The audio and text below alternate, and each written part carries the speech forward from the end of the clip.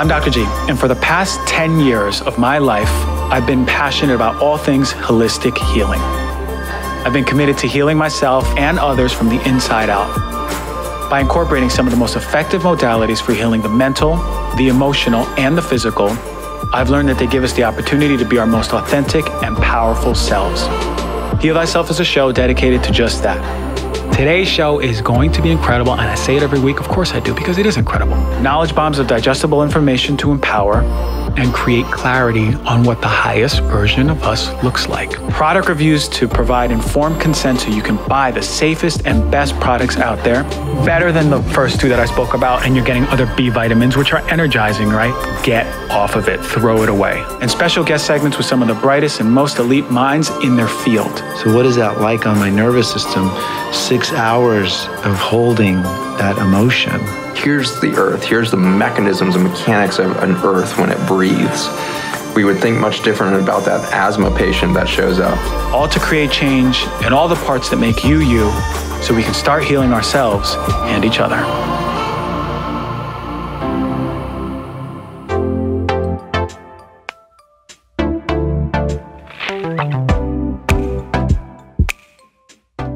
So if you're suffering from things like heartburn, IBS, inflammatory bowel disease, right, constipation, diarrhea, bloating, these are signs that your digestive system may be off at some point in this stepwise progression of digesting food.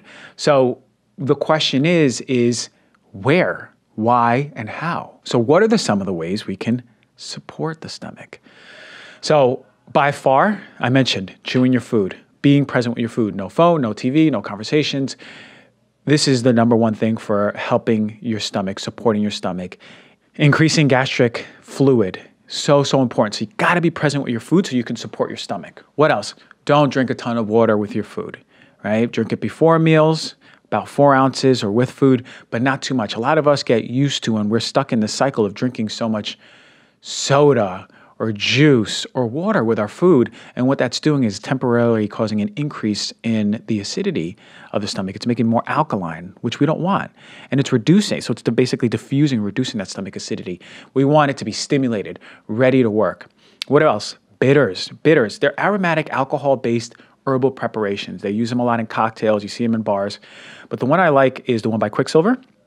There are these just bitter pump. It's a pump, and it just what you do is deliver the bitters under the tongue. You do it right before meals. There's also a really good one by Urban Moonshine Apothecary. But bitters are, you might have heard of gentian or orange peel. Those are really important bitters. So if you're having an issue with digestion, like you're feeling heartburn or you're feeling bloating immediately, bitters may help. You also may find ginger really helpful for the stomach, especially something like ginger tea, particularly if you're prone to nausea. But ginger has been really helpful too for stomach support.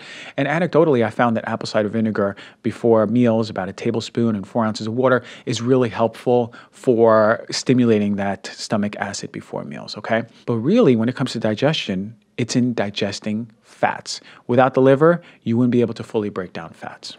Like the pancreas, it also has a role in helping control blood sugar, but the liver is super resilient because it has so many jobs day to day on the to-do list. But bile, that's what's helping break down that fat. It's stored in the gallbladder. So one of the telltale signs as a practitioner that I look for, if there's complaints of digestion of fats, is, okay, what's going on in the liver? What's going on with the gallbladder? Is it clogged? Is it not producing bile efficiently? Is it not releasing it efficiently?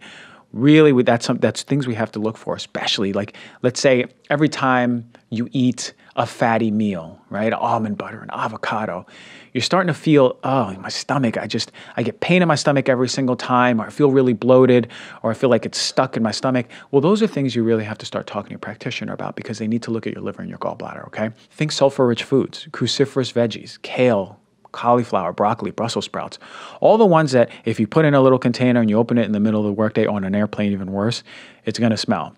That's sulfur being liberated and released, but these sulfur-rich foods are going to be helping your liver, not only giving it nutrients, but also helping it detoxify. Pancreas is going to help in the digestion of fat, just like the liver. It's also going to digest protein, carbohydrates, right? You also have hormones in the pancreas, like insulin. That's going to be reducing the blood sugar. Glucagon, which is going to help raise the blood sugar like the liver can do too. And then it releases other enzymes that help control the appetite or stimulate stomach acid. So the whole system is intimately connected. But when you think about the pancreas, you got to think about iron-rich foods, B vitamin-rich foods. The pancreas loves these, loves spinach. It has both iron and B vitamins. What else? Sulfur-rich foods. I mentioned all about those in the liver. I won't mention it again, but really important. What else? Sweet potato. It's interesting because it kind of looks like a pancreas, and that's called the doctrine of signatures. There's no evidence with it, but it's very interesting because a correlation between, wow, this sort of looks like this in the body, and it just so happens a lot of the time that food is helpful for that part of the body. Well, the same goes with sweet potato. So what we know is sweet potato will help control blood sugar, but also has constituents and antioxidants that are helpful in protecting the pancreas. Always think antioxidants for organs, antioxidants particularly for the pancreas. So green tea, matcha, all the variety of fruits and vegetables, different colors. As I mentioned, sweet potato, which is rich in beta-carotene, another important antioxidants. Berries, cherries, raspberries, blackberries, all the berries varieties and cherries, really important at helping support, and grapes, helping support the pancreas. And I really like reishi. Reishi is something that is antioxidant rich, but also has certain compounds that help support the pancreas. All right, so now we've cleared it. We're nearing the two of the most important parts. The whole thing's important, all right? But we got to talk about the small intestine. You're going to have food here for about 2 to 6 hours, but this is where all the action happens. This is where you are absorbing the nutrients. And it's interesting, right? Because you're not what you eat, you're what you absorb. If your small intestine is not working correctly or is compromised, you're not getting the optimal maximum amount of nutrients from your food. So if you ever hear of intestinal permeability, or more commonly called leaky gut, that's when the lining of your digestive system is compromised. And what happens is it's made up of gap junctions. And I want you to think about it this way. Think about there's a protective communicative net over your home. And it protects your home and your family and your pets. And it's giving off signals to the neighborhood that everything is safe and healthy in this little area. Now imagine there's holes that are being teared and opened up in this net. So not only is the whole communication between the neighborhood compromised, but also you have to think about what's coming in, what's coming out. That protective net the harmony is compromised completely. So the system, the health of that home and the neighborhood is now vulnerable. So think about the same way in digestion. When that protective net has holes or tears or any vulnerability due to an insult, then the whole body is going to be at risk, not only the digestive system. And that's why I try to bring this up. It's so important to understand that systemically, when there's an issue with this cytoplasmic connection, these gap junction, it can affect our whole system. If you're not thinking microbiome, which is the second part of digestive health, then you're not optimizing not only your digestive health, but also your systemic health. So how do we support our colon? Fiber. All the fruits, all the vegetables, and that's it, right? You want to support your system, you gotta start eating the fiber. Remember, it's always take the crap out and put the good in, all right? Man, I really hope that helped. The way I think about hormones is, especially sex hormones, which I'm really covering right now, it's a very sensitive system. It's always in flux. There's intricacies left and right. And what we know is that when one is in balance, the chances are another one might be out of balance or there'd be overcompensation. But today I want to talk about, for both men and women, about estrogen, okay? And the really interesting thing about hormones as a whole is they have a synergistic communication, right? It's between the brain and the organs, and then the organs will feed back to the brain, and the brain will go, okay, I'll reduce those stimulating hormones, okay, and then it's a circle. It's a circuit where we want to optimize that circuit. We want to optimize communication, but we also want to remove the things that imbalance and affect our hormones. So I want you to understand this concept. Hormones are balanced for many different reasons, right? They're very sensitive. So if you think of things from like sleep, disrupted sleep, poor sleep, not enough sleep, electronics, that blue light that I talk about so much, poor quality foods, inflammatory foods, toxic exposures like plastics, heavy metals, pesticides, infections, inflammation, chronic stress. We also have genetic predispositions that we see epigenetically through the environment. There's these stimulus that express different sort of disruptions in our body. So what I want to bring to light is not only what affects our hormones, but how do we mitigate those effects and optimize our health. So let's start with estrogen, right? For both men and women, women produce a lot more estrogen than men, but yes, men, fellas, we got some estrogen in us, all right? But estrogen regulates growth, development, and physiology of the human reproductive system, right? It's a super important sex hormone. But for women, they're going to be producing the estrogen primarily through their ovaries, premenopausally, but then postmenopausally, it's mostly going to come from adrenal androgens. But the hormone has an expansive reach. It binds different organs throughout the body and has physiological effect once it's binding. So what are the symptoms of low estrogen? Well, we know there are a few. Bone loss, thinning of the bone, hot flashes, insomnia, joint pain. We may see some skin issues, skin itching, low sex drive, painful sex, right? What about persistent UTI? What happens is the urethra starts thinning, mood swings, brain fog, depression, all these changes you might see. Particularly think about when a woman's going through menopause, these really start coming up, but they can manifest for other pathological reasons before menopause, right? Breast tenderness, night sweats, vaginal dryness, weight gain, all right? So very important to understand that as much as we need estrogen, once it dips too low, there's a slew of symptoms. So what are some of the root causes of low estrogen? Well, excessive training, excessive exercise, really low body weight, extreme bouts of stress. You may notice that you may have missed your period because you were super stressed this month. That means your estrogen is dipping to the ground, dipping to the toilet, right? Eating disorders, anorexia, pituitary gland dysfunction, where that initial signaling hormone is coming from, thyroid disorders like hypothyroidism, PCOS, cysts in the ovaries, fertility medications. If you're breastfeeding, your prolactin is going to be high. Well, that's going to reduce your estrogen.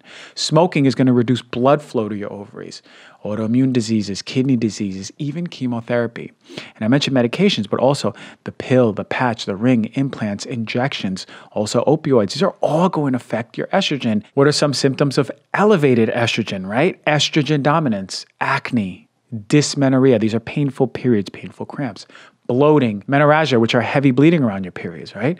Mood swings, sleep disruption, swelling in the body, cold hands and feet, low sex drive as well. Tenderness in the breast. You may notice cystic breast, right? Fibroids in the uterus, weight gain. In men, we see erectile dysfunction.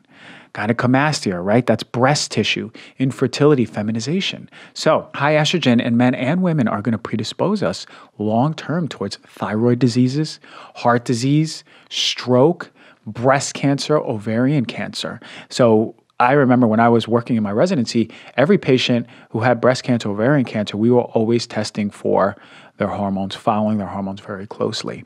And then after my residency, I was giving them all of the tests to follow their hormones all the time because I wanted to see that they were metabolizing it correctly. What causes estrogen disruption? Hormonal contraceptives, estrogen supplementation, obesity, right? You're going to be creating through the enzyme more estrogen in the body, diabetes, PCOS, ovarian cyst, medications again coming up on the list, poor liver clearance, gut dysbiosis, constipation, systemic inflammation.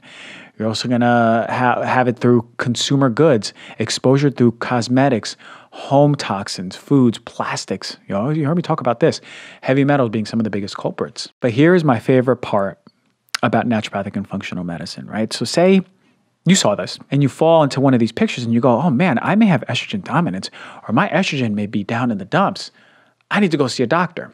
Well, conventionally, unfortunately for the most part, they're going to test one form of estrogen, maybe all three, but we're not going to be able to see how they metabolize in the body. Really important. We also need to see how progesterone complements it. Where's your cortisol? Where's your DHEA? We need to understand the full picture, how your testosterone looks, right? What's the full picture of the hormones? Are they cycling and feeding back to the brain? Do they have all of the cofactors they need? This is a holistic view of hormones, which we are totally missing in conventional medicine, unfortunately. So the beautiful thing about naturopathic or functional medicine is that you're not going to come in and we're going to give you a natural herb or a supplement or something to cover up the manifestation of the hormonal imbalance. The fact of the matter is that it's our job to look for the root cause, right? What is the hormonal imbalance? Why? So whether you're giving the body what it needs or removing the blocks for healing, that's what we want to look at. Are we supplying the body the balance it needs to balance estrogen, balance testosterone, balance progesterone, cortisol, DHA, all of those hormones, are they balancing it naturally? Are we working with the body versus forcing your physiology with a medication? So what are the first 3 steps to balancing your estrogen, right? You may suspect yourself of having low or high estrogen. The first one is going to be removing plastics or endocrine disruptors in your life, particularly BPA or any of its analogs like BPAS. Removing the plastic bottles, canned foods, dental sealants, unfiltered water, thermal paper. All of these things are acting as xenoestrogens, right? So not only is it binding to receptors in various tissues in the body, but it's also blocking the healthy binding of other hormones that you need. You're also going to find endocrine disruptors in cosmetics, makeup, synthetic fragrances, materials in the home that are off-gassing, cleaning supplies. Why I talk about it so much. Our hormones are super sensitive to these endocrine disruptors. Number 2, work on your digestive health. If you're constipated, it's going to affect your hormone balance, right? The microbes in your estrobolome, right? The bacteria in your gut that is metabolizing estrogen produce an enzyme called beta-glucuronidase. This is what deconjugates estrogen into its active form. When the gut microbiome is healthy, this collection of bacteria produces a balanced amount of this enzyme. But when there's dysbiosis and constipation, this enzyme activity is going all over the place. And what's happening is recirculating unhealthy amounts of estrogen in the body. And number 3, one of my favorite, cruciferous vegetables. Man, if you're looking at the steroid pathway, right, and looking at all of the steroids and how they're breaking down, you'd see cruciferous vegetables having a beneficial part in almost every single step of the metabolic pathway. Why? These sulfur-rich foods are supporting liver metabolism. They're giving signals in our liver to rev up that detoxification process in the body.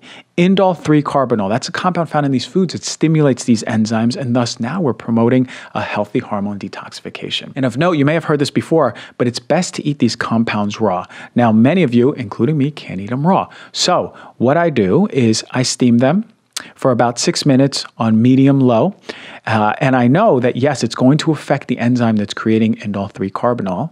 About 50% of it's going to be gone, but I replenish it with mustard seed powder after I'm done cooking. That's going to replenish the enzyme and give us more of those constituents that are helping our hormone detoxification. So make sure you do both. Things are going to change socially for you. You're going to find yourself uncomfortable and tempted to go straight to the bar. You may find you need a drink to socialize, or you may find that you need a drink to be witty or funny or talk to a large group. Whatever stories we told ourselves, you'll see that discomfort's going to come up. And it's exactly what we need to come back to ourselves. You need to stand clear on what you're grounded in your decision and keep that with a good, really strong focus. And something to remember, really important thing to remember, you can be all of the things that alcohol brings out in you, right? Whether positive or negative. It's a story you told yourself based on a past experience. But if you know how powerful and beautiful your fullest expression of yourself is, then you would not have to worry about judgment for others because it wouldn't exist. But you stay grounded and you can be yourself. You can dance if you think you can't. You can be creative and funny and witty if you think you are not. You can be intimate and deep if you think you can't be. All of the stories you told yourself are not true. Everything is accessible for you, and you certainly don't need alcohol to loosen you up. It's a myth, it's an illusion that doesn't serve us anymore. Alcohol simply shows you what is there. I'll repeat that. Alcohol shows you what is always there, what's always been there. Now you don't need to rely on it because you made a decision to reduce that or end it. So lean into that discomfort, start showing up and opening up those expressive parts of yourself. It's the most beautiful thing in the world to see someone who's opened up and expressing who they are. You may soon find that you don't align or resonate with the energy at the bars or the clubs or wherever you are frequenting those venues. You may also find that you have a lot less in common with the people that you were spending time with and partying with. You may also find that the time you spend in bars and clubs, well, you begin to prefer to do other things that are more creative or fulfilling with your time. Your values will shift. Your relationships will deepen. Your confidence socially will elevate. You're going to feel better in your body. And most importantly, of all of this, your energy changes. Your frequency changes, and people begin to feel it. They start seeing a healthier physical, mental, emotional, and spiritual version of you, and you are embodying a new self. And that self becomes much more powerful, much more creative, much more inspiring. It's the most beautiful thing. So if you're transitioning and you're having trouble through it, DM me on Instagram. If I don't answer in a week, email me. This is my email, info@docgonzalez.com, info@docgonzalez.com. And then send me what your Instagram handle is. Say I sent you a message. I'm getting off of alcohol. I'm having a hard time, or really want to know what steps may help me. Here's my situation. I'll go back. I'll find your Instagram handle. I will respond with a voice note and help support you in this transition. Because 5 years ago, 6 years ago, when I was doing this transition, I wish that I had some guidance, because it can be difficult, especially when you're starting to find your new ground, your new relationships, your new comfortability. All the while you're trying to find what self-expression means. All the while you're letting go of these stories of fear that are holding you back from being your high self. It can be a little bit of a whirlwind, but I'm here to support you all. So do that. If you feel called and feel that it's time, I'm here for you. So we constantly forget that emotional status plays a major role in our physical health. Where are we emotionally on the spectrum? Are we holding in a lot of crap? That's going to affect our physical. But it's ironic because emotional management is one of the least concerned areas of psychology and medicine. We don't really teach our children early on how to handle emotions, nor is it part of the research where we understand that this approach to emotional management is the healthiest way. And I'm sure it varies from person to person. If you're an emotional suppressor, we become experts in hiding emotion. Right? The authors state it's important to acknowledge that feelings and emotions are not responsible for health disorders and sickness, which I partially agree with, but rather it is the protracted reliance on self-defense against the expression of emotions and feelings that creates attention required for the disease to thrive. In other words, we do so much to hold back our emotions that it creates so much tension within us, and it's that environment where disease thrives. But remember, I spoke about telomeres last year, and these are markers of our biological age. And I spoke about how stress or unresolved stress affects longevity. Well, what we're seeing in research is aging and longevity and psychological factors like emotion are becoming more important predictors of health than diet and being active. The theory right now is that folks who emotionally suppress utilize unhealthy coping behaviors, right, to release that stress. And also, as I mentioned, the neuroendocrine dysregulation, right? Our nervous system and our hormones are being affected. The stress hormone and our nerves are sensitive, meaning that the bodies can't handle stress comfortably. And in essence, this is laying the foundation for disease. 2012 Journal of Health and Psychology authors did a meta-analysis, which is a review of all of the studies, on the relationship between repressive coping and somatic diseases, right? How does it manifest in the body? And this review assessed over 6,500 participants. And what we saw was a significant association with repressive coping and, as I mentioned before, again, cancer, cardiovascular disease, hypertension. So what are some solutions, right? Okay, so we hear all this, someone's listening, they go, I'm an emotional suppressor. What the heck do I do now? Really, I want to give you some solutions. First, it's perspective. We have to understand what emotions are. They're energetic waves that pass, right? You are allowed to feel energy in motion, emotion. You can feel and honor that charge, but because you're doing so, you're bringing awareness to them. Ask yourself, when did your relationship with emotion start? How did it start? How did it look? And understand that it's not you. It's not the person. It's your personality. But again, it's not you. It's an adaptation that you've created in life at some point. Maybe you learned it. You need to bring awareness that you are not your emotions, because you're not. It's like saying you're a bumpy road that your car is driving on. You feel the bumps, but it would be silly for us to think that we're the road, because we're not. We're actually the driver. So too is the truth of emotion. You feel the emotion, but it passes just like a bumpy road. So with this awareness and the perspective that I'm trying to give you, it's an opportunity now to understand that, one, you're not your emotions. So therefore you can express them, and however you express them is not you. There might be a little bit of a learning curve, especially if you've been repressing for a long time, but honor your feelings. Don't shoot them down. You have gut issues. This is an essential listen. And the thing is, most of us do. It's hard for me to come by someone who has a steel ironclad gut, except my dad, who is not affected with any gut issues. But a lot of us experience bloating, heartburn, burping, gas, diarrhea, constipation, stomach pain, all of those things and in between. And it's more and more common, especially when I was in practice. I saw a lot of these patients come in with gut issues.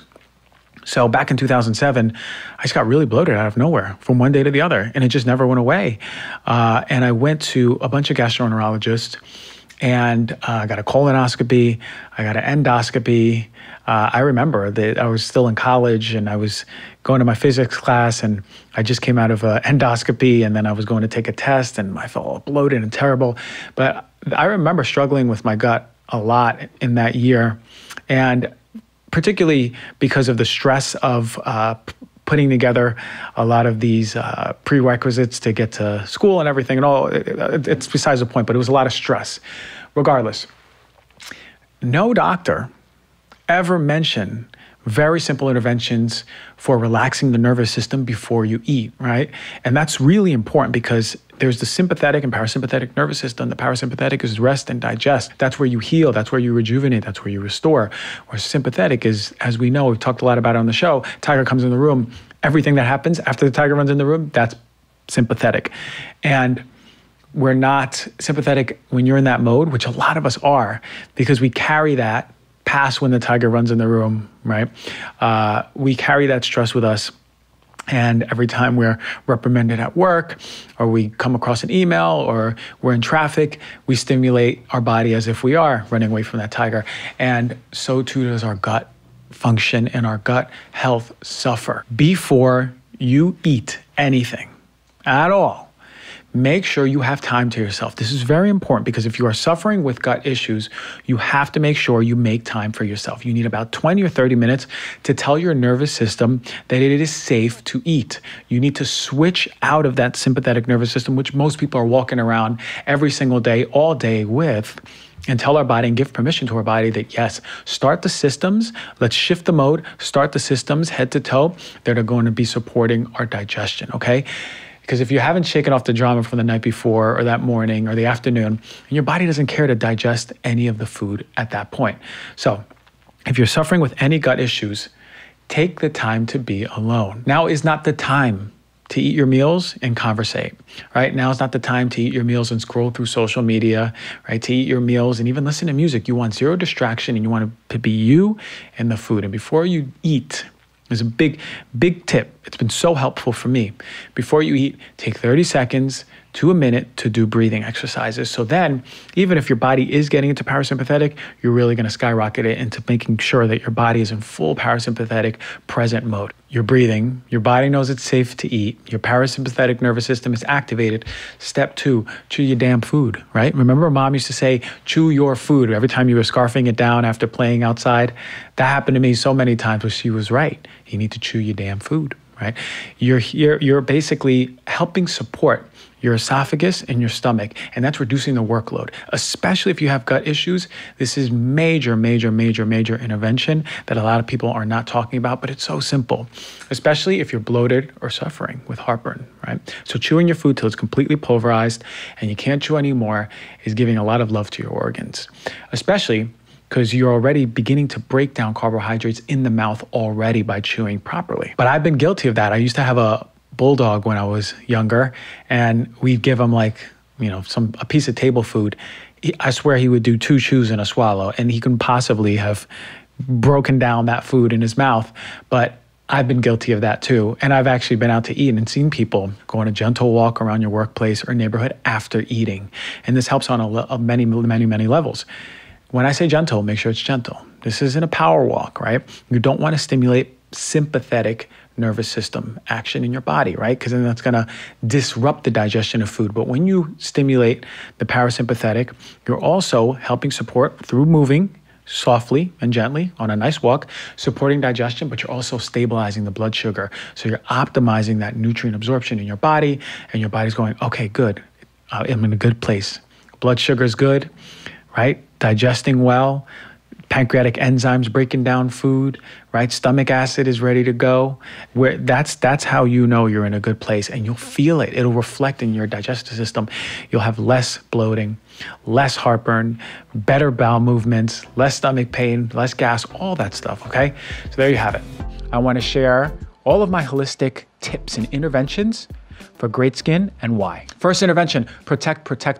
You know how I talk about the sun. You know how much I love the sun. It's actually a core tenet of health and healing. In my book, it's the sun is everything. And you'll remember UV intensity varies. So I mentioned this. When there's a sunrise and you're exposed to the sun, it's minimal UV. Whereas when you get a strong dose of midday sun, 10 to 2, then you're going to get more UVs. So I do recommend the sun, and I recommend exposing your maximum amount of skin for about 20 to 30 minutes, right? Darker skin, a little bit more. But you shouldn't burn, and it shouldn't start getting uncomfortable. Now, pay really close attention because the UV, as much as the sun is healing, the UV can damage skin. So that's what I say. Get a healthy dose, and then go back in the shade or protect yourself after. But antioxidant-rich foods are the source of protecting the harmony of your body. And this is why antioxidant-rich foods like fruits and vegetables you want to have in your diet all the time. All the different colors, which have different antioxidants to do different things in the body, and servings throughout the day, unlimited servings. But this is going to be the first step to really helping your skin health, acne, glow, whatever it is, skin health overall. Because what happens is oxidation over time is the reason you're rapidly aging. That's what happens. Oxidation of the skin causes premature aging. All right. So with oxidation comes inflammation. So inflammation is the other point that I need to make. Chronic inflammation is a fire burning in the body. And if you are inflamed, you are creating oxidation in the body. See the cycle? Oxidation is causing inflammation. More inflammation is causing more oxidation. So over time, they're going to take away from your internal environment, your internal health, that Garden of Eden analogy. Ultimately, it's reflecting on your external appearance. So what is the root cause of it? Well, we know major root cause of inflammation is a standard American diet. Processed oils, simple carbs, high sugars, food colorings, other chemicals, major inflammatory foods, major inflammatory diet. That's going to be a major push on what's happening as far as inflammation. So the question is, can you adapt an anti-inflammatory diet? Can you eat mostly fruits, mostly vegetables as the base of your diet? What about chronic infections? That's another source of inflammation we don't think about, but is it wreaking havoc on your immune system? Chronic stress, are you in a place or space that is keeping you from in fight or flight, as always? What about trauma from your past? What about anticipatory anxiety of the future? These are all signals from your brain that tells your system, release more stress hormone. Chronically, what's happening is that's a slow burn of inflammation. This is the number one factor that's aging you, biologically premature aging, and then our physical ages. So it's very important to control stress. Your skin will never look amazing, glowing, youthful, and radiating if you are persistently stressed. This is why people who do things like breathwork, meditation, gratitude, affirmations, whatever it is, an exercise program, when they're reducing that daily bucket of stress, that's why all of a sudden people are like, hey, Jan, you look great today. I mean, you look like you have a glow to you. You have some redness in your cheeks. Will, look at your energy. You're shining. You're glowing. This is why you're reducing that stress load in the body. So the question is, are you toxic? Is your skin suffering from, as I mentioned before, poor air quality, persistent inflammation in the body? What are you putting on your skin, right? One application, 2, 10, isn't going to do much, but over time, what's happening with that bucket of inflammation? Is it absorbing and causing localized inflammation? What about body lotion? All these things are really important. Remember, health is holistic. It's not just one answer. Skin health is not found in a pill. It's not found in a cream. How about collagen? Oof, this is the major one that we think.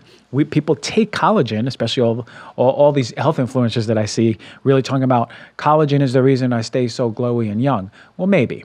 Collagen is basically the main structural protein in the body. It is in the skin, in the cartilage, ligaments, tendon, and bone. Without it, we'd be a puddle of skin, all right? Skin, muscle, and bones. We'd just be on the floor. And it's what makes our skin plump and gives us that flexibility. You know, when you pull on your skin and it goes back, that's collagen. Better the collagen, the more elastic and hydrated and youthful your skin looks. The reason the skin sags when we get older is because collagen declines. It happens when we get older. It's a natural process, or so we think. So do collagen products work? Yes and no. For everyone, no. If your body needs to utilize those collagen peptides for other processes, you better believe it's going to utilize it for other processes. Remember I said skin is the last pillar that the body wants to get to. It heals the internal environment. If you need healing internally, let's say in your gut, I promise you your body's going to go, let's hold off on the skin and let's give the gut a little bit more love. So that's why collagen peptides don't always work for everyone. Study-wise, it proves that point. It's mixed. Some studies say it doesn't work at all. Other studies say it helps with skin hydration and elasticity.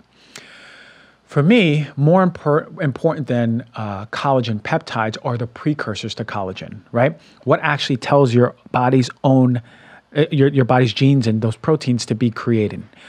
What tells your body it's time to make some more collagen, basically? So vitamin C, major for skin health. Always think skin health and vitamin C. Why? Well, vitamin C not only helps stabilize the collagen that you already have, but it's also going to signal the synthesis of more collagen in your body. Amazing stuff. So eat your berries, eat your citrus foods, eat your peppers, eat your papaya, eat your mango, eat your guava. Make sure you're getting in more vitamin C in your body. What else? What are some of the precursors?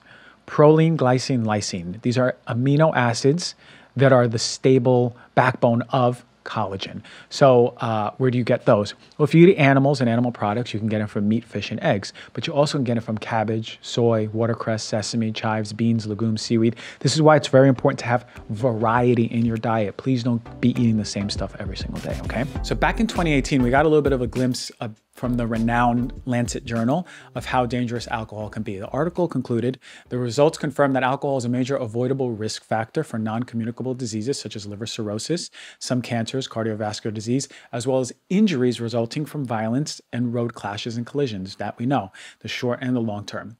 Dr. Karina Ferreira Borges is a manager of alcohol and illicit drug program at the World Health Organization, and she was the one who said that quote. You can find this article on the World Health Organization website where they're talking about the detrimental effects of alcohol. But the study in the Lancet back then proved and showed that the findings of the connection between alcohol drinking patterns and 23 different health outcomes. So we've seen in science and in medicine that alcohol is connected to 23 different detrimental health outcomes. And there's nearly 3 million deaths globally, which are attributed to alcohol use, including 12% of the deaths in males between the ages of 15 and 49. Now, between that study in 2018 and 2021, there was still alcohol can be safe in small amounts, just drink moderately, and it's fine. Make sure you don't binge drink, because that's where all the problems are until June of this year. Science believed that alcohol can be consumed in small amounts and it would be safe. And yeah, binge drinking is the problem. But now we know that's not true, right? The Oxford University showed that no amount of alcohol is safe for consumption. Now the caveat, it still needs to be peer reviewed, but it caused quite a stir in the medical and the alcoholic industry. Forbes wrote a really nice summary for this for the public. The researchers set out to look at what are the effects of alcohol in the brain, right? And they operated from the premise, moderate alcohol consumption is common and often viewed as harmless to brain health. Well, what did they find? First thing they found, no alcohol is healthier than the other. And the belief that wine is healthier than others is false. Alcohol is alcohol. Regardless of the resveratrol in the wine or the probiotics in hard kombucha or the low sugar in vodka or gin, it doesn't matter. Alcohol is alcohol, and ethanol reacts very particularly in the body in different systems, and it damages the body every single time you drink. The second thing they found was that there's no safe dose of alcohol for the brain. 0. And even moderate consumption is associated with more widespread adverse effects on the brain than previously ever recognized. So moderate amounts of alcohol, which is about 7 glasses of wine or 7 spirit drinks or 8 glasses of beer, were seen to cause brain changes.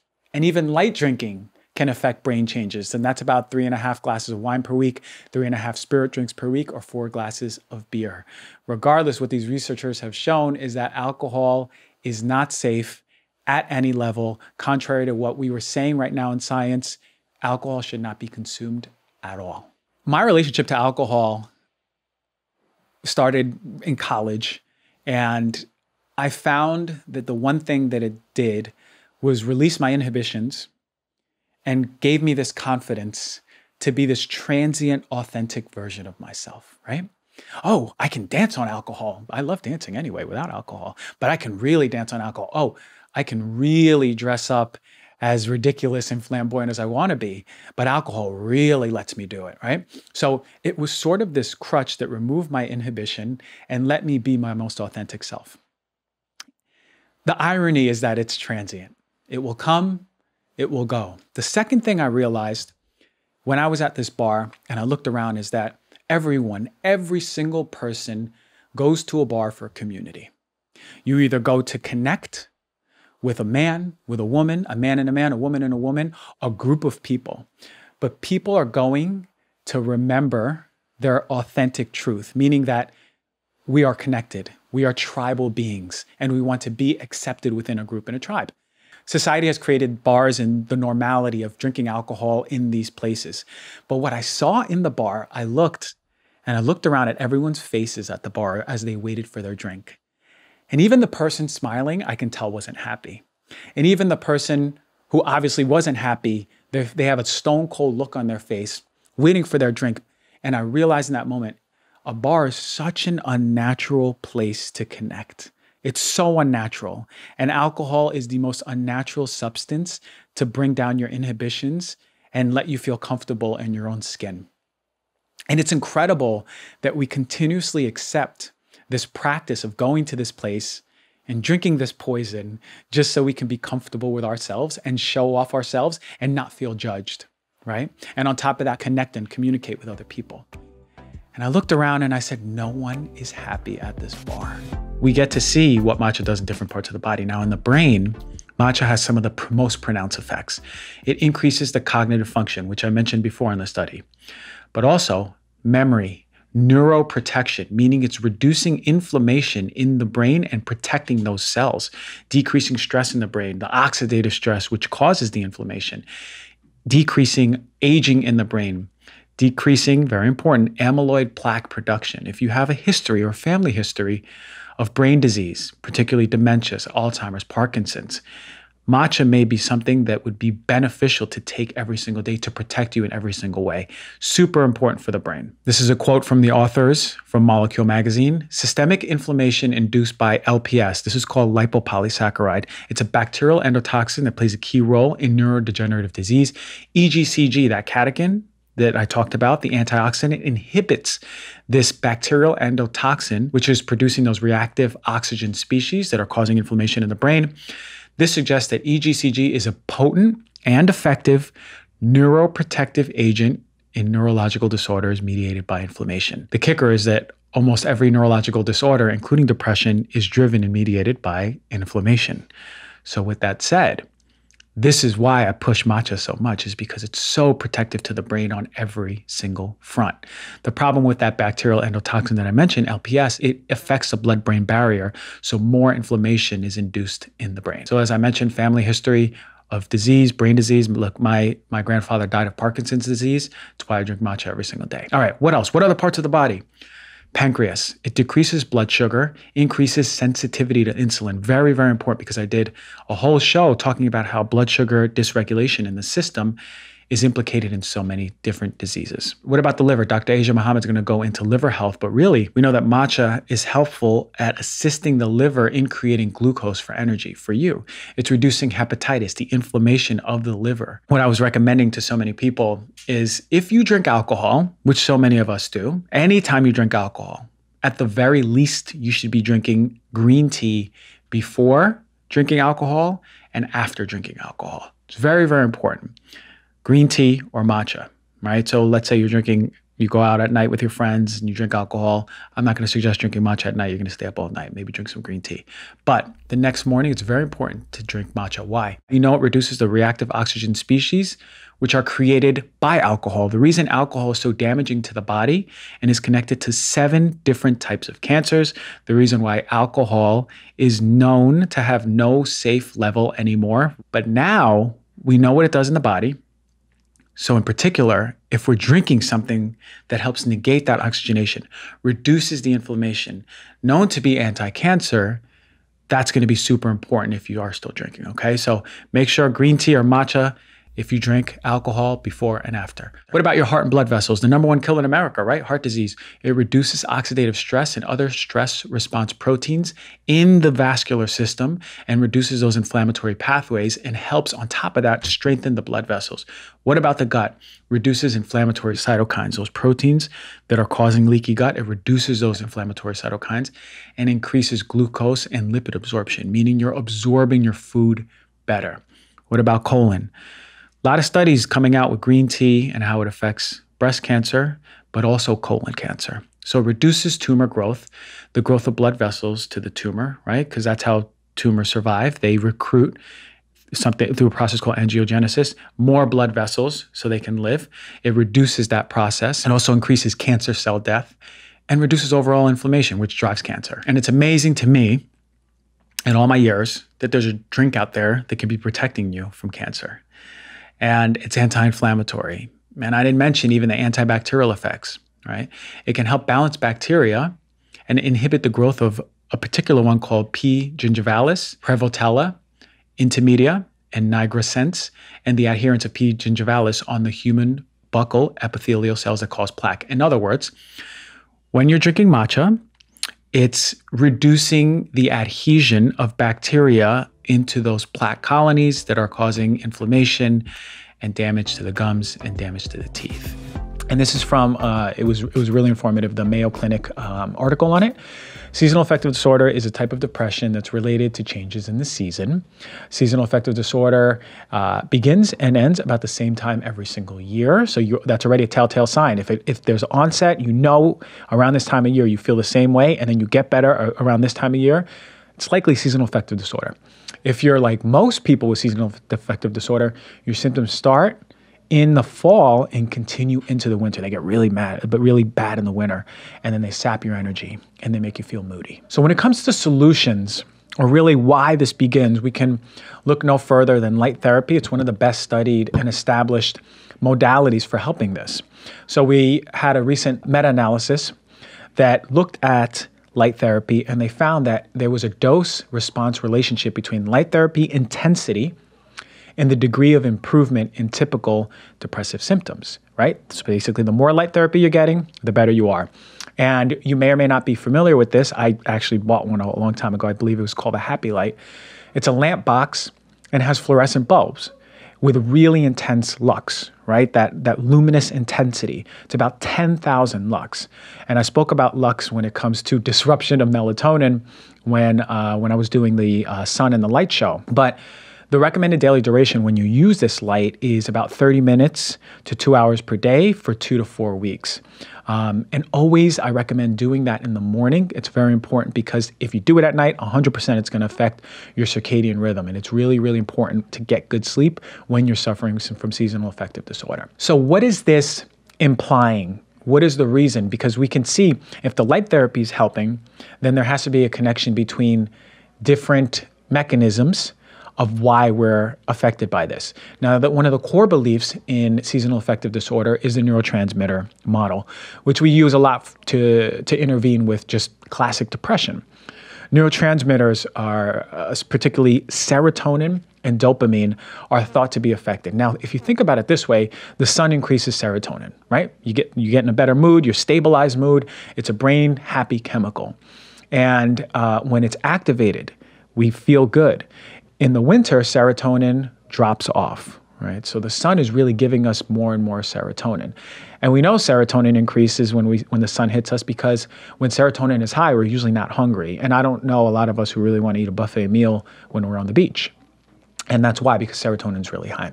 Dopamine is the other neurotransmitter. It's the reward chemical. You know, let's say you get a like on Instagram or something. That's the ding that you feel. That's a reward chemical. But both of those are linked to depression. So the thought is that they play a major role in seasonal affective disorder as well. So not only are we getting less sun, but also we're getting less luminosity, right? Less intensity. So less sun, less intensity from the sun. So we're going to have a drop-off on serotonin and dopamine. How do we increase serotonin? Exercise, movement, spending more time in nature, meditation, for increasing dopamine, having tasks, having a list and completing tasks. So checking off tasks are going to be a really important way. You can really start feeding those. I'm going to give you a little bit more tangible stuff too. The other thought is hormones, the imbalance of hormones. And we think about how tightly wound hormones are to circadian rhythm. So let's put those together because the belief is circadian rhythm dysregulation and hormones are really behind seasonal affective disorder as well. Now, if you think about it this way, the sun is giving our body signals. Those signals are responding in very particular biological clock. Those rhythms are telling our hormones to go up and to go down and then back down and then back up. So the more fluorescent indoor lights you're getting, the less grounding you're getting, your circadian rhythm is going to be off. Think about it. Naturally, when the sun is out, we tend to be outside more. We tend to take off our shoes more, right? We're getting those signals from Earth, right? That electrical chemical signal going through our body through grounding, right? Think about the beach. You're barefoot on the beach. You're walking around in the grass. Those signals are helping our body know what time it is, where it is, how it is. The sun is going through our eyes, going to our brain, telling our whole body about where we are. So circadian dysregulation, all of a sudden, winter comes, you're indoors. You got your shoes on. You got your coat on. You got fluorescent lights on. So the dysregulation, I do believe that there's a huge component when it comes to circadian dysregulation, and that's leading to hormonal dysregulation. Because now, a lot of us are waking up, opening the door, putting our feet on the ground, seeing the sun. That's not happening because middle of winter, although I am pushing for a lot of you to step outside, see the sun, or see it, even if the sun's not out, getting the UV spectrum of light in the morning is very important. So if your doctor allows it, you have no circulation issues, get outside, put your feet on the ground. I was just back home last week, had my feet in the snow. I was seeing the sun every single day. That's helping circadian rhythms, and then it's helping promote better hormonal balance, right? If you suffer from depression or seasonal affective disorder, anti-inflammatory diet, really, really important to have your gut health optimal and also brain health optimal, because there is an absolute connection between gut health, leaky gut, brain health, leaky brain. So important, because my belief is the onset of all depression has a component with an inflammation of the brain. So you want to eat anti-inflammatory foods, take all that crap out. And a lot of us are predisposed all of a sudden in the winter to start eating more crappy foods, right? Where the holidays come, more crappy foods. Maybe New Year's, your resolution is to eat better. You eat better for a few weeks and then get back to eating crappy foods because it's cold, you're hibernating. But really, if you suffer from seasonal affective disorder, this is such an important time to start implementing real, whole, anti-inflammatory foods, a spectrum, all the colors of the rainbows, fruits, vegetables, nutrient-dense food is going to be the most important thing. Okay, now you heard me talk about stress so much. I even did a whole show on it. But today we're really going to talk about, all right, what is stress? How does it manifest? What are the 4 root causes of stress?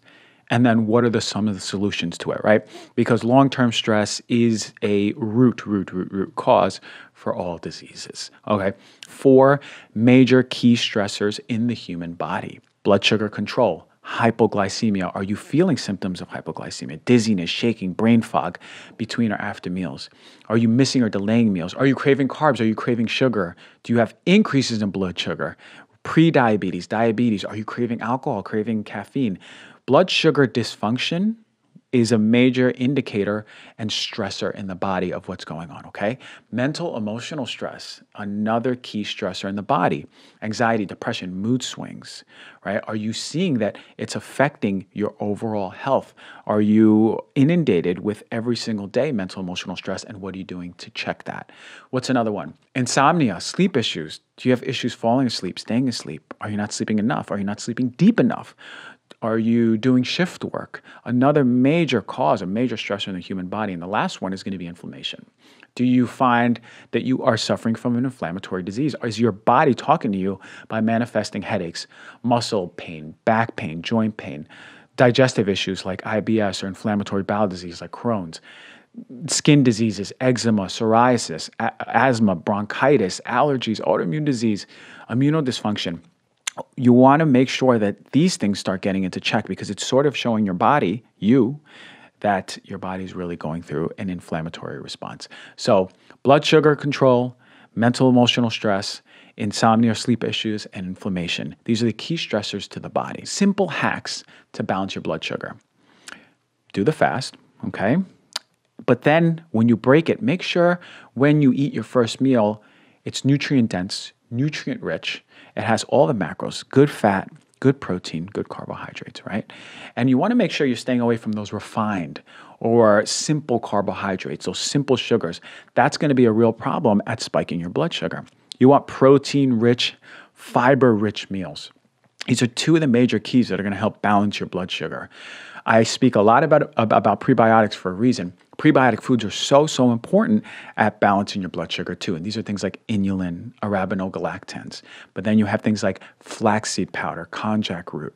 You want to stay away from high saturated processed foods like those vegetable oils, canola oil, right? Safflower oil, sunflower oil. You don't want any of this, especially ones that are really, really processed. You want more healthy fats into your life. Avocados, right? This is like one of my favorite ones that I'm eating, but also things like olive oil. You want to make sure that you're adequately hydrated. That's always going to affect your blood sugar. Exercise and movement, of course, we know that positively affects your blood sugar. Eating lower glycemic foods. If you never heard of glycemic index, check the glycemic index and see what foods in your diet really spike your blood sugar, especially if you're suffering with prediabetes. Now, you want to talk to your doctor about supplements. Some of my favorite ones are alpha-lipoic acid, biotin, chromium, cinnamon bark, gymnema leaf, berberine. These are some of my favorite things at helping balance your blood sugar. But if your blood sugar is out of whack, out of balance, you have blood sugar dysfunction, understand and know that your body is under stress. And this is going to lend towards disease over time. Mental and emotional stressors, this is the second one. This is huge. I always talk about perspective, giving yourself perspective. The first step is in seeing and understanding that you are mentally or emotionally stressed, right? And stopping. And first, seeing the perspective, stopping everything and going, I can reflect on this and I can understand. At this point, let me stop that cycle of feeling on autopilot that I'm stressed. And you can do that, right? First, you have to understand what causes the stress. Where do I feel it? What does it feel like? Does it manifest for me as anger? What about anxiety? What about avoidance, hesitancy, depression? When the stress inciting factor happens, what do I feel? Where do I feel it in my body? And then this is the stressor. This is how it prolongs. And this is a key moment here. After you have the emotion and feel it somewhere in your body and you have the awareness, the part where we go on autopilot and where stress continues in our cycle is we create a story. And we're good at it. We're really good at creating stories. And we have this narrative that because I missed this deadline, and it may or may not be true, but we ruminate over and over and over on this narrative, and that is what continuously causes prolonged stress. So ask yourself, how can I replace that narrative with maybe a story that's a little bit more compassionate to me? And it's a key move, because once you change your perspective and you break that narrative and break that story, it's really powerful, because all of a sudden you'll see that stress and stressors are there for you, for an experience, for you to ascend, for you to learn. Bring gratitude and surrender to it. But really, I want you all to understand, stress propagates over time, over and over, because of our narrative, our perspective. The moment we understand that we have the power to change that narrative, we have the power over mental, emotional stress. I meditate every single day, but sometimes I want to do some moving meditation. So I'll do something like Tai Chi, yoga, or something more active like breath work. And it's really important because it's sort of hard not to feel something when you do breath work. It's a powerful technique where you feel it in your body, you feel it in your mind, you feel it in your soul. Super, super awesome stuff. If you haven't done it, I'm going to really recommend to do it, but I'm going to talk about some different techniques and the way you can do it. So breath work simply is just following a breathing pattern for a certain amount of time. It's conscious breathing, paying close attention to your breath, which is always sort of the root of everything, right? You're doing Tai Chi, you're moving, but paying attention to your breath. You're meditating, you're paying attention to breath. Yoga, what do they say? Cycle your breath, pay attention to your breath. It's always conscious breathing that is at the root of this, because of what it's doing, it brings you to the present moment. When you're in the present moment, that's when you get the real physiological, mental, and emotional benefits. So when you focus on your breath, basically what you're doing is creating a powerful technique. Some of these techniques are faster, some slower, some have music, some have some drums playing, some maybe solo, or some maybe in a group. So it all depends on what works best for you. So I want you to all start exploring what works really in alignment with what feels right, how you're getting the optimal benefit, just feeling the energy around. Do you like being with people? Do you like the music on? Because you'll find something that really works and is super efficient for you, and you can tap into the power of it really fast. When it comes to breath work, it pushes the parasympathetic tone. It increases that parasympathetic state. Now, you may have heard me do a show on the vagus nerve. And the vagus nerve, we think, is the reason why breath work works. It stimulates the diaphragm. The diaphragm stimulates the vagus nerve. It goes back to the brain, back and forth. And what you're doing is you're eliciting this calm, peaceful state. The alpha brain, it's peaceful but alert. You're not falling asleep, because what's happening is in the brain, it's increasing alpha brain waves. That's a more restful but alert state. You're increasing heart rate variability. HRV, I have this Aura ring on, and I have no affiliation with them, but I'm wearing it right now. Every morning I check my HRV. Heart rate variability is going to tell me, all right, let's say my heart rate variability starts at a 90, and everyone's different. I know if I don't get any sleep, and if I'm super stressed the day before, the next day it might be a 70. So it's a good baseline to see heart rate variability, meaning how you're handling stress in the body. What else does the science show on breath work? Subjects who do breath work, increase of comfort feelings, relaxation, pleasantness, vigor, more relaxation overall, but reduced feelings of anger, anxiety, confusion, depression. And as I mentioned, it is the vagus nerve that we're really thinking about. And I did a whole show on the vagus nerve. It was episode 79. And we know that not only when it comes to the stress and parasympathetic, the vagus nerve will also elicit anti-inflammatory signals to the rest of the body. When you increase your vagal tone, meaning you have a strong vagus nerve that is ready to fire and give us all the benefits, breath work is something that can put us in that stronger vagal tone mode. I am going to venture to say, in so much confidence, that if you're suffering with a disease in your body and it's not healing, and you've tried 1, all of the medications, 2, all of the supplements, all of the diets, all of the biohacks, everything, I'm going to venture to say that the root cause of your disease that's not leaving you is based on that shadow that you're not looking at. And the moment you look at that shadow and remember your authenticity, you allow yourself to heal. You allow your body to heal. Everything is an opportunity because your body is speaking to you all the time. It's always telling you what it wants. And I am sure, I am positive that my gut issues and my psoriasis are simply rooted in the belief system and the story that I told myself that it is not safe to tell people how important they are to me. It's not safe for me to tell people how much I love them. It's not safe to be vulnerable because at some point it's going to challenge my survival. It's such a false story that we live with. So I challenge you all. Think about what stories you've told yourself. Think about if you're holding anything in. Think about if you're not being true to your authenticity. Think about when you were a child, what it was to be fully open and curious and flowing through life and seeing a bee for what it is, seeing a tree for what it is, without any words, without even naming it as a tree and truly experiencing it for what it is. I challenge you to think back to that time in your life. And if that is part of your life, and you can tap into it, understand that it never left. And the very things that are holding you back are illusions. They're false, they're mirages, they're stories, and they're not rooted in anything but the same feedback loop that you've been telling yourself over and over. And I'm challenging you to break that feedback loop and allow yourself to be vulnerable and allow yourself to be open. Allow yourself to tell your dad you love him, to tell your brother or sister you love him, to tell your partner you love them, to tell your friends you love them, right? Life is short, can end tomorrow. But the power in expressing your truest, highest, most authentic self without fear and living in love will heal the world tomorrow if we all did it. So there you go. My knowledge bomb on love, authenticity, alignment, vulnerability.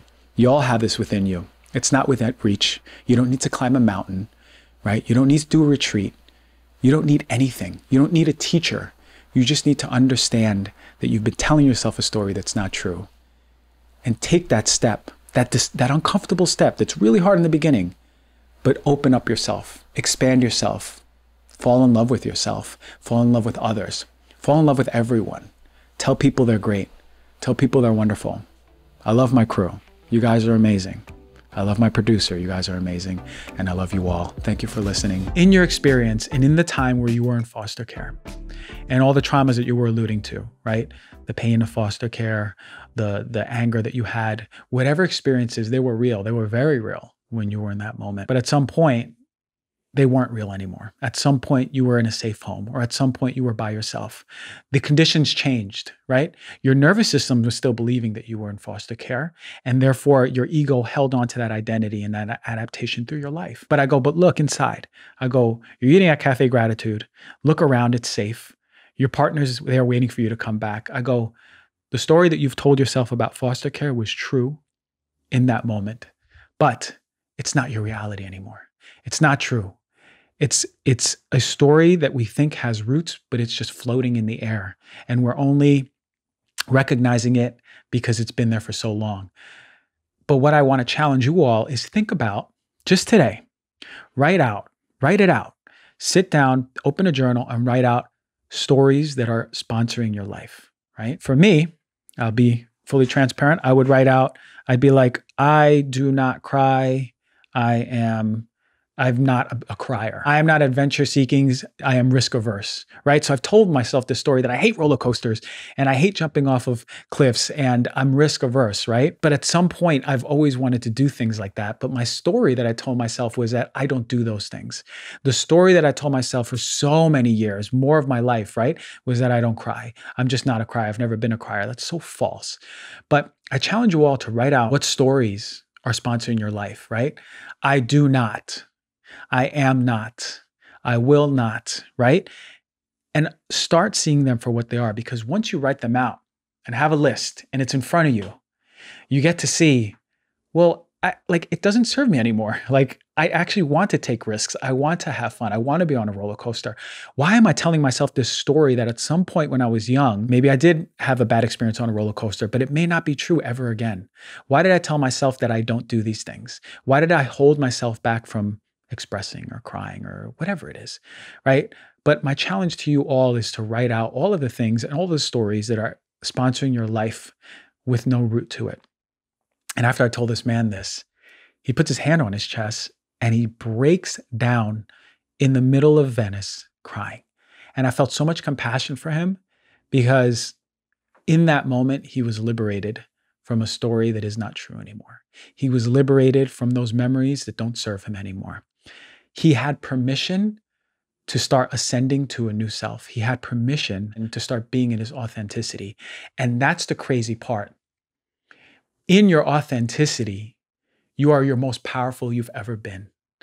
And this man in particular, who let go of that story of his past and who let go of all of his identifications that he had in that moment, has now created a space to be a way more powerful, way more radiant person.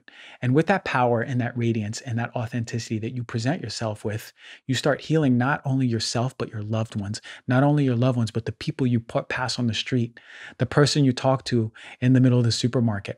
All of these people's lives you start touching because they don't start seeing you for you, they start feeling you for you. You start expressing your energy so differently. You start motivating people and you give people the permission to do exactly what you're doing for yourself. And that is living in your authenticity and living in your vibration. And that is our God-given gift. It is what we're here to do, to be our highest selves and to start healing each other and the world. And this is the power that we have once we let go of all of those stories and all of those false identifications and all of those false ideas and ideologies that are not real and they do not serve us and they're rooted in fear. They're holding you back like anchors from the love that you are. And that's the exact moment and the exact thing that happened with this young man. And I want you to understand that you all have that same power.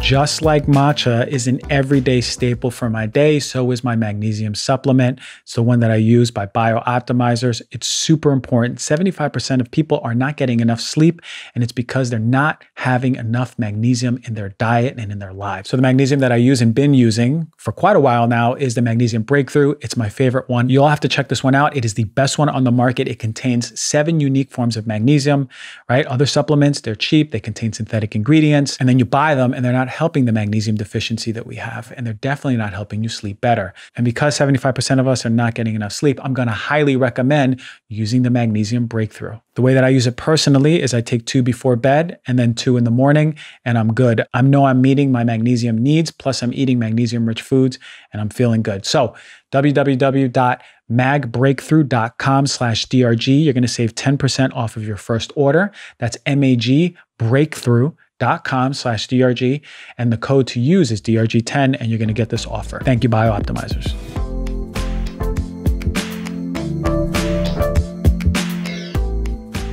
Majority of cleanses out there are going to do nothing, right? Because they are not manufactured in the way that we need to be working and supporting our body. A lot of them are very gimmicky, and I would agree. You have organs that detox, and your body is so elegant, so sophisticated, right? So it's not foolproof, because a lot of us are fools and we damage our body, but it's so resilient. And so I want to bring attention that we have a body that detoxes. We just want to make sure that we're optimizing it. How do we optimize the emunctories? Emunctories is a buzzword in the naturopathic world or the functional world. Emunctories is another word for organs of detoxification. So how do we optimize these emunctories? Where do we start? First and foremost, look no further than one of the massive main ones that we have to optimize, and that's our digestive system. This is it. This is how you're detoxing toxins, hormones, bacteria. You're removing fiber in the body. It's essential. You got to be pooping. If you're constipated, this has to be addressed first. Don't buy a detox kit or spend all this money on a detox program if you're not pooping. You have to address the pooping first. So there's this enzyme, and this is something that we don't bring into people's attention, but it's such an important thing to understand. We have an enzyme called beta-glucuronidase, and it's really important enzyme in our body. And you can actually measure on a stool test, you could see how active this enzyme is. Well, this enzyme is important for breaking down complex carbohydrates, and that's great. We need that. It's a major benefit. It's adding to healthy digestion. But when you're constipated, the problem is this enzyme, right? Estrogen is bound. It's bound and it's in your poop and it's ready for detox. Get it out of me. Well, what happens with this enzyme is like a wire cutter cuts through that. It cuts and frees that estrogen. And what happens is that estrogen recirculates in the body. And this is a major issue over time because estrogen at a healthy level is very much so essential. But excess estrogen is no good. And the same goes with the toxins. They recirculate. So then you're at risk for constant bloating, swelling and tenderness in the breast, fibrocystic lumps in the breast. You never hear those? And then uterine fibroids. So here's a crazy thing that we do with uterine fibroids. We find them in the uterus. They cause pain. We cut them out. And then we go, okay, fibroids are gone. And if you don't have fibrocystic breast, the chances are is that you're going to start growing cysts on the breast. Why? Because we're not addressing the estrogen metabolism in the liver and in the poop. So first and foremost, you have to pay attention if you have uterine fibroids that your body is showing you that there's an excess amount of estrogen and we need to clear that instead of surgery. I'm not saying don't get surgery, but you have to look at the root cause. Surgery certainly is not addressing the root cause. What else? Irregular menstrual periods, PMS, poor sex drive, mood swings, more anxiety, changes in your memory, right? Headaches, hair loss, weight gain, cold hands and feet, trouble sleeping, fatigue, increased risk of breast cancer. So you're not pooping, and the estrogen that's recirculating is putting you at risk for all of these things, both short-term and long-term. And if you are suffering from any of these and you're not pooping, you may have just found the root cause of what's going on. Here's the take-homes. We have detox in itself needs to be addressed optimally with our organs. You don't need anything outside of you. What you need to start looking at is how you can support those organs. And there's ways, right? And think about this. This is always a philosophy. Give the body what it needs, remove what is an obstacle to healing. An obstacle to healing can be really crappy air in your house. How do you remove it? We'll start removing the sources of the crappy air. Start putting in an air filter. Now you're supporting your lungs. An obstacle to healing could be your constipation. We'll get to the root cause of why you have constipation, right? Obstacle to healing could be you not sweating. Get to the root cause of why you're not sweating. You understand? An obstacle to healing could be just not drinking enough water. Get in that water, good quality water, and start urinating. Open up those emunctories, support them, and on the outside, supplements do just that. They supplement this whole detoxification process. In 2019, the FDA submitted a proposal for updating sunscreen regulations, recognizing just two ingredients as safe and effective. That's zinc oxide and titanium dioxide. The problem is in the other ingredients. There are multiple chemicals found in sunscreen that are harmful to human health. In the same 2019 proposal that I mentioned by the FDA, they mentioned that 12 of the active ingredients commonly found in sunscreens, including oxybenzone, need additional data from safety and efficacy tests. And those ingredients that I mentioned are used in more than 60% of the sunscreens out there, which is incredible, right? So chances are, over 50%, that you're going to choose a sunscreen that has chemicals that the FDA is admitting are not tested properly for safety and efficacy. That's incredible. So, essentially, we do not have enough data on these chemicals. Avobenzone, oxybenzone, which is the first most common UV filter, octinoxate, which is the second most common UV filter, homosalate, octisalate, and octocrylene. And we don't know how safe they are, and on the contrary, we're starting to see that they have harmful effects on the body. Oxybenzone is the most popular chemical, as I mentioned, the most common UV filter, and it's readily absorbed through the skin. And the CDC, their fourth national report on human exposure to environmental chemicals, demonstrated that approximately 97% of people have tested for oxybenzone in their urine. And it's not just coming from sunscreen, it's also in personal care products. But oxybenzone is a chemical that we're starting to see is a nasty one. It's been detected also in human breast milk, amniotic fluid, urine, and blood. So in humans, oxybenzone has been reported to produce contact and photocontact allergy reactions. So if you've ever been allergic to a particular sunscreen or itchy or getting a rash, the chances are it's the oxybenzone reacting.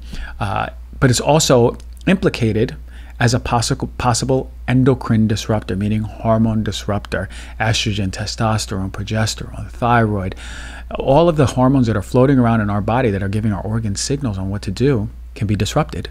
We also see that it's been linked to Hirschsprung's disease, which is a bowel disease, which causes constipation.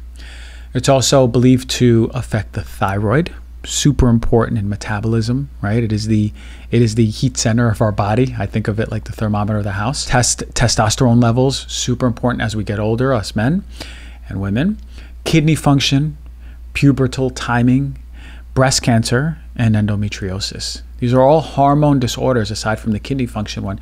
These are hormone disorders that are pushed. So we've already believed for years that oxybenzone disrupts your hormones, but now we're starting to see that it does have an effect on the way that our hormones are working and causing diseases that are tied to hormone dysfunction. Children, of course, may be more vulnerable than adults to harm from oxybenzone because of the potential for higher absorption and bioaccumulation. And if that wasn't enough, oxybenzone can also react with chlorine. Chlorine, think about it. We put on sunscreen, we jump in a chlorinated pool. Oxybenzone has been found to react with chlorine, and guess what? It's producing hazardous byproducts to the human health that can be concentrated in swimming pools. It's incredible, right? So, and this was a few years ago, I put a post about this, but to think that the combination, we never think that. Who thinks about that? The combination of the sunscreen and the chlorine. But we do now know that there's effects on the body that are negative to our overall health. Environmentally, oxybenzone has been shown to produce a variety of toxic reactions in coral and fish, ranging from reef bleaching to mortality overall, right? It's killing coral, it's killing fish. It's banned in Hawaii, it's banned in Key West due to the knowing of what it does to the environment and human health. So if you're home, I'm going to challenge you. Go to your cabinet, go to your pantry, go to your closet, wherever you keep the sunscreen, and see if it has oxybenzone, Oxybenzone, or if it has the suffix of anything benzone. And if it does, put it in the garbage, throw it away. And as a matter of fact, throw it away and tag me, right? I want to see it, tag me, I'll repost it. And let's start a little movement of throwing away some crappy sunscreen. Breastfeeding and breast milk, you probably heard this before. It's pretty essential to a child's health. It's very essential. Now, if you're not breastfeeding, I did a show on formulas, go check that out. But breastfeeding in itself provides specific proteins and fats for the baby's development. We know this. But it also provides immunoglobulins, which are the antibodies that help the child's immune system. Specifically, they're getting a big dose of IgA, and it's super important at protecting the body against bacteria, fungi, parasites, viruses, right? But it's also going to help fortify not only the intestinal tract of the baby, but also the respiratory tract, right? So if there is a problem with the baby and breastfeeding, a lot of people don't go into the work of what Stephen Lin talks about. Dr. Stephen Lin, one of my first guests on the show. And what he talks about is even the Breathe Institute out here in LA, their Instagram page, they talk about tongue ties being a major issue for not latching. And I think it's something that conventionally we haven't accepted and brought in yet, but we really want to check on tongue ties for the baby. if they're not latching, because that could be the main reason why there's trouble breastfeeding, okay? And I'll talk a little bit more about jaw development later, but here's an important point. In our American society, we over-sanitize our children, period. We over-clean, and it's with the intent that we're protecting our children, right? On the contrary, what we're seeing is that it can actually be hurting the child's immune system. Now, this is the hygiene hypothesis, and it's a hypothesis that's based on many observations. Now, I will say as a caveat before I go into it, there's no long-term randomized trials that we've seen going deep into the hygiene hypothesis, but the hypothesis is very much so well accepted in the community, okay? So kids are not exposed to the same level of germs as they used to be. We know that. And it turns out the very children that were raised with exposure to dirt or a diverse terrain, they tend to be healthier over time. And it's most likely because their immune system and their gut are being exposed to a lot of the bacteria, virus, fungi, parasites, microbes that are helping train and strengthen the immune system and the gut of the child. So we worry so much about our child being sick. But for me, we have to let them and their immune system be trained. When I was in the pediatrics shift in school, I was more worried about a child who never gets sick versus the one who gets sick a few times a year. You want a child who gets sick, not always, right? Not chronically sick, but the normalcy behind a child being sick is being taken away, right? We have to make sure that our child's immune system, because that's a sign that our child's immune system is being trained and trained and trained. So diseases implicated in over-sanitization are things like allergies, asthma, eczema, chronic sinusitis, food allergies and intolerances. Are we seeing this in children? If your children does fall into any of these disease categories, you want to pay closer attention, right? It could be over-sanitization of the home, of the hands, not letting your child roll around in the dirt. I mean, when I have children, they're going to be little hippie kids who are going to have no shoes on, long hair, running around, rolling around in the dirt, going out in nature with me all the time. And we've lost touch with that natural play and display of microbes, which inherently our body needs, especially as children, which is going to set the tone through adolescence and through adulthood. Community gives you immunity from illusion. The illusion that we fall into every single day. The illusion that we're separate. My God, the greatest illusion of all time. When you find your community, it's not just a congregation of like-minded people. Real community, real social connection provides space. A space for you to be who you are without that egoic illusion of separation. A space for you to be your truest, most authentic, most loving self. And boy, does that feel good. My God, to take off those false identities, those jackets made of lead, and to show up without fear of judgment, to be seen, to feel seen, to be heard, to feel heard by a group of people who support, love, and appreciate you and your highest and truest self. Well, that's health. And listen to me closely. Community at this level is the most important intervention for health. Before diet, before exercise, before smoking, before drinking, before even detoxifying your home. A community of people who reflect your authenticity, your greatness, and mostly, most importantly, the love that you are is health. That's healing, and that's number one. Community, community, community. You want to surround yourself, and this is the community equals immunity part. You want to surround yourself with people on the deeper level who really allow that, allow you to show up that way, allow you to be your most authentic, highest self, and also are inspiring you simultaneously. You're looking at them and you go, God damn, that person is great. That person is illustrating, radiating, characterizing, personifying greatness. And that inspiration leads you to grow more. That's true community. So 2 essential times of the day for light exposure, especially if you're out of balance physically or mentally or emotionally. Sunrise and sunset, right? And this may be a problem for some people. I don't care if you can't wake up early, set your alarm. And I don't care if you have something to do in the evening, change that because you got to put your health first. I want you to think about it. Most of our evolutionary life was on this input every single day. We evolved with our body knowing exactly what to do and how to operate based on these signals. So again, if you're suffering with any conditions, you got to start with the basics. And these basics are meaning the sun that's giving your body those inputs for daily health. And what are the messages? Let's go into them. Sunrise. Well, admittedly, this is one of the most challenging ones for me, right? Because I'm a little bit of a night owl. So getting up that early, especially to see the sunrise, can be a problem sometimes. And particularly where I live up in the mountains. So it takes a while to come down, get to the beach and see the sunrise, or get to a place where I can see the horizon. But I'll be moving back down to the beach, so it's going to be an everyday occurrence. But you don't need to live at the beach. Hell, you don't even need to see the full sunrise on the horizon. All you need is that spectrum of colors. It's being given off to you. And it varies depending on where the sun is on the horizon, but you really want to make sure you're getting out there. Check your time and see sunrise tomorrow, and you know it's at, let's say, 6:05 a.m. Get out there by 5:55, right? 10 minutes early so you can see that whole process happen. A foundation to any health condition is getting enough light at the right times of day.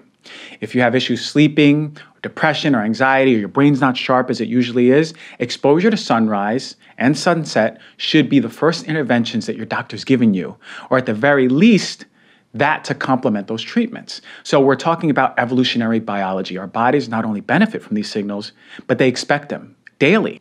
So a new study that was published in the Current Biology magazine earlier this year, it was called Let There Be Circadian Light. And they saw that the wavelengths of light at sunrise and sunset make the biggest impact on our brain when it comes to mood, but also not only that, cognition, alertness, and memory. The cells in your retina are responding to these colors, and the signal's being sent straight right to the SCN of the brain, and that's getting all the gears going in your body.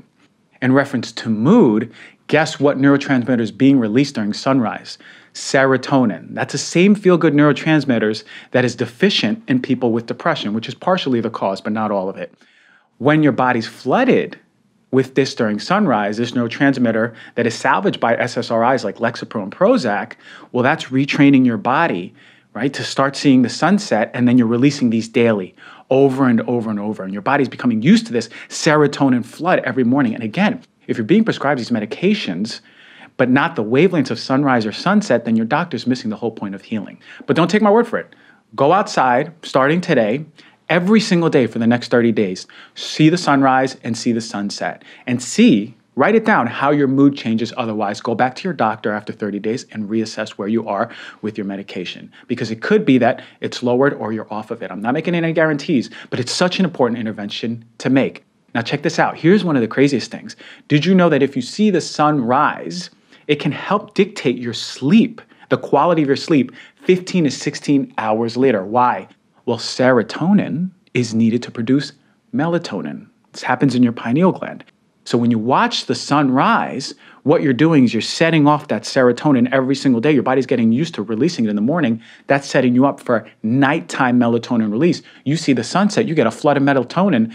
You're setting yourself up for success in a nice sleep-wake cycle, which is integral to your overall health. And then another plus is that when you see that sunset, your cortisol is starting to trend down. It's been trending down throughout the day, but it's going to hit its lowest point. And when it's hit its lowest point, melatonin is starting to reach its highest point. And then you're putting yourself in a really relaxed state. Your body's saying, I'm tired. Get me to sleep. Because mind you, melatonin is not just a sleepy hormone. It's essential for antioxidant, reducing oxidation and inflammation in the body. It's also an anti-cancer. It also stimulates the immune system. Proper melatonin production at night is dependent on how much serotonin you're producing in the day, plus dietary interventions, but how much serotonin you're producing in the day, that's setting you up for optimizing melatonin. And remember, not just for sleep, but all of those other beneficiary effects in the body. So you see, and then when you wake up, rejuvenated, restored, you're able to wake up early in the morning, feeling good, and then you see that sunset again. Just like you charge your cell phone every single day when it's dying, we have to make sure we charge our cells. And there's 3 ways you charge your cells: mineral-rich water, sun, and grounding. Put your feet on the ground, and I'm going to talk about that in a second. But those are the non-negotiables. Make sure you're doing all 3. That's how you charge your cells, just like you do your cellular device. We put so much care. When we're on 1%, we run and we find the nearest charger, but we don't do that with our body. Now, if you live in Pacific Northwest or North Dakota, wherever it's lacking sun, all you need is day. All you need is daytime light. Those rays, those wavelengths are essential. The sun doesn't necessarily need to be out. But back to water. Did you know that most people are dehydrated in the morning? And I bet you're actually reaching for your water right now if you have it near you while you're listening, because so many people do that when we do our talks. But let that be a reminder that water is essential throughout the day. And actually, many symptoms that people go to doctors for are often just dehydration. So I want you to make sure you're filling up that water in the morning. Get a glass or stainless steel one. You heard me talk about my favorite one earlier in this episode. The more ounces, the better. Fill that sucker up with minerals. Make sure it's charged, especially if you're going to the workplace. And be sure to drink it up. Get a goal, set an alarm, write time ticks throughout the day on the water bottle with a Sharpie, whatever holds you accountable. Next step to get to having the best workday ever, your morning ritual. Now, this is essential, the morning ritual, because it's the one time, and as you do it more, you'll find that you're boosting your creativity and productivity. You need a ritual. I can't stress it enough. And it needs to be consistent, right? 30 days of rituals, do it. Write it down. Make sure you're holding yourself accountable. Put an alarm. If you do it for 30 days, see if it improves your work. You'll often find your creativity and productivity is much better. And as a bonus, when you're doing your ritual, you can ground. Get outside. Put your feet on the ground. Do these rituals. Speak them out loud. And now at this point, you've seen the sun. You set your cortisol awakening response for the next day. You set yourself up to get a good night's sleep already just by waking up. You've hydrated yourself. You've done your morning ritual. You put your feet on the ground. At this point, you've done more than most people do before they get into work, but I'm going to give you some more tips. So fasting and exercise, I'm actually a really big fan of intermittent fasting. So the magic marker is about 13 hours for intermittent fasting. Did a whole show on fasting. I actually spoke with the queen, Dr. Queen of fasting, Dr. Shah, talking about the benefits of fasting, particularly intermittent fasting, right? Your last meal can be at 8 p.m. Just make sure there's 13 hours in between your next meal or more. Sometimes I'll take up to 16 hours, but really important for the immune system, for your hormones, for your nervous system, for detoxification. It's powerful stuff, and you can do it every single day once you get into the groove, right? Now, when it comes to working out, this is a time thing, right? Some folks can only really work out after work. Great. For me, it's if you're getting it in, the movement, the working out, the detoxification, the stimulating the immune system, all that, all the benefits, those really good benefits of working out, I don't care when you do it. I actually prefer and suggest it more during the morning because that's when your cortisol is its highest. You don't really want to bring up that cortisol late at night because it can potentially disrupt your sleep. So for me, I know if I work out in the morning and by the time I sit down, I'm ready for work, man, that is already a cup of coffee in itself. The other thing you can do is after that workout, take a cold shower before work. If you got hot and sweaty from the workout, jump in, take a cold shower. It's super, super important. Do this for a month, actually. You're going to find two things. Your energy is much, much, much more consistent and you're getting less sick. You feel your body be more resilient. And that's because the nervous system is tied to the immune system. The cold acts as a hormetic response, just like working out, a good stressor on the body, and your immune system is going to benefit. So what about food? What about breakfast? What's a good breakfast look like? Well, it's got to be nutrient dense, right? You're going to be breaking that fast, that intermittent fast. Go for something that's protein rich. It's going to keep you satiated so you're not crashing in the morning before lunch. I actually tend to do something like tempeh or tofu scramble with greens, some tomato, some avocado, maybe some sweet potato, something that I know is giving me the vitamins and minerals that I need to not only recover from a workout, but if my brain is going to be utilizing so much brain energy for productivity at work, I know that I'm going to be supporting my body too. Really important through the workday. One of the worst things we could do is just sit down from 9 to 5 with a get up break for lunch. Make sure that you're finding time to walk around. And if you don't have stairs in your office, walk around the building, walk around your home, do some squats right next to your desk, do some push-ups, do some sit-ups. Just being able to move your blood and lymph is so important, and you're getting more blood to your brain. So what about lunch and after lunch? Make sure you eat nutrient-dense lunch. Here's your chance to get multiple colors of the rainbow, whatever works best for your body.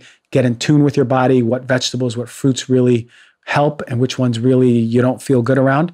But a big salad with raw veggies or some fruits, cooked or steamed, whatever it is, here's your chance to get the rainbow of antioxidants in every color of fruits and vegetables. Stay away from the heavy stuff like chicken and gravy or mashed potatoes and butter. There was similar foods like that in the hospitals that I worked at. That's all dead food. You want lively food that's not processed, that is giving you those vitamins and minerals and antioxidants to get you to the afternoon, to the end of the workday. Amongst all of this I said, for having your best workday ever, I'm going to be honest with you. None of these recommendations matter if you hate the job you give your life to. Ask yourself this, and this is the most important tip I can give. Are you living your purpose? Are you aware of what your purpose is? And most importantly, does your job, the very things that takes up so much of our life, reflect the greatness that you bring into this world? Life is so short. At the snap of a finger, I guarantee that.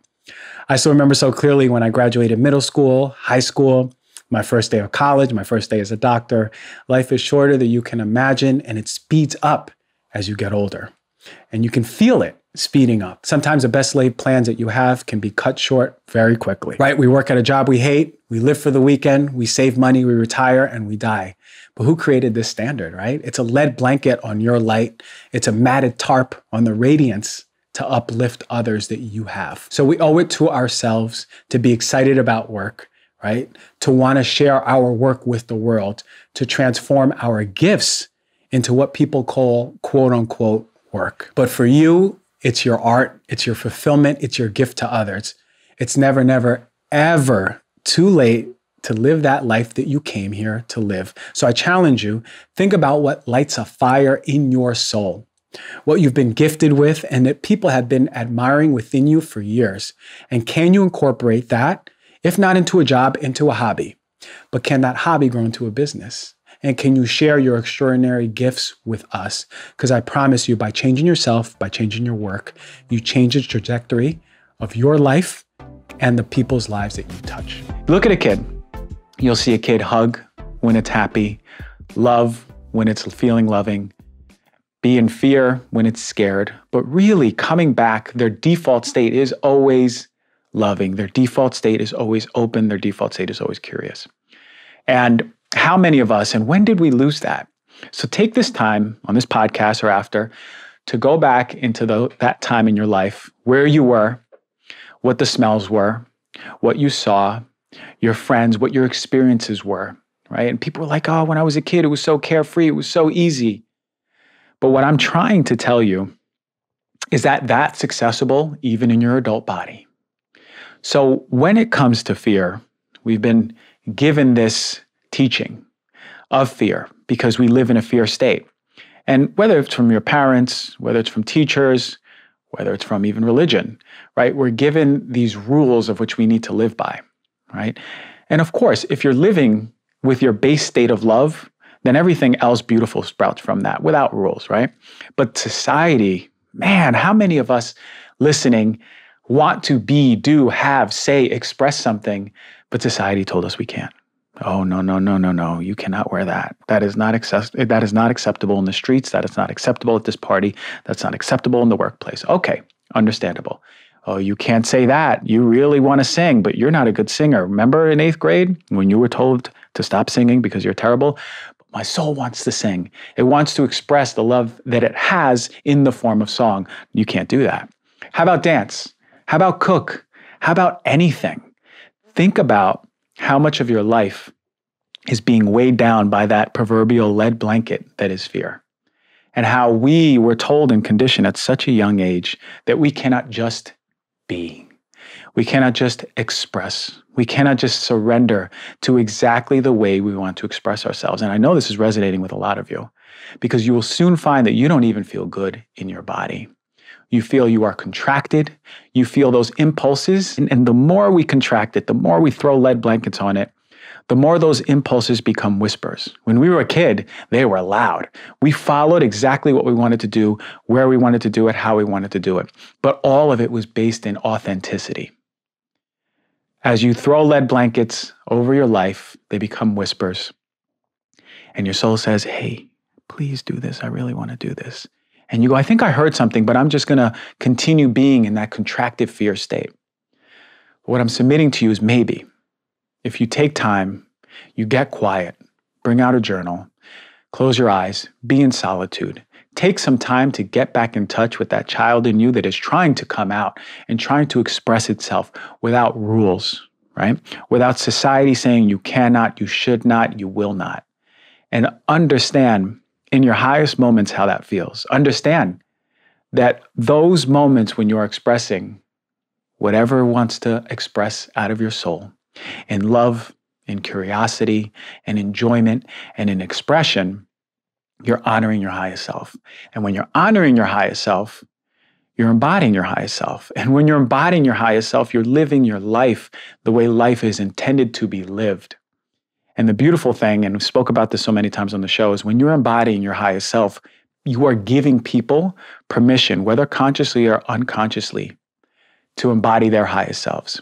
Just by you being you, which is the craziest thing. You don't need to do anything.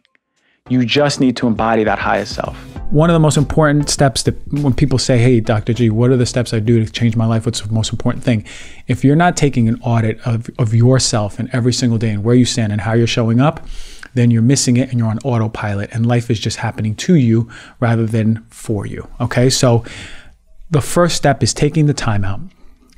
Just every single day, find 10, 15, 20 minutes, an hour to look at yourself. So ask yourself this one question, actually two. Is it serving me? Yes or no? Whatever it is, a quality of yourself, a person, a situation, a circumstance, is it serving me? Yes or no?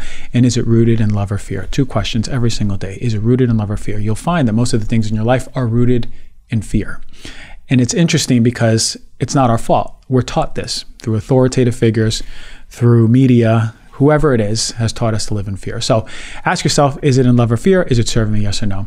Then take the time to look at those aspects of yourself, how you're showing up, what are the qualities that you are bringing to the table, and are they serving you? And if the question is no, take the time to recreate those, right? So if you're showing up out of integrity, if you're showing up not being compassionate, not being nurturing as you want to, right? Not being as vocal as you want to, speak it with affirmations. I am vocal, I am compassionate, I am nurturing. And you'll see, if you pay close attention to speaking that truth out loud, and make sure you speak it. It's not just a thinking thing. Make sure you speak it aloud and speak it loud. It's not just a creation speaking thing, but you have to have the awareness, because what you'll see is when you speak those things into existence, you'll see the person, place, thing, situation, circumstance come. You'll attract it, you'll manifest it. And that person, place, situation, circumstance, if you pay close attention, you'll see that you've attracted this person, place, situation, circumstance to show you that you are that creation.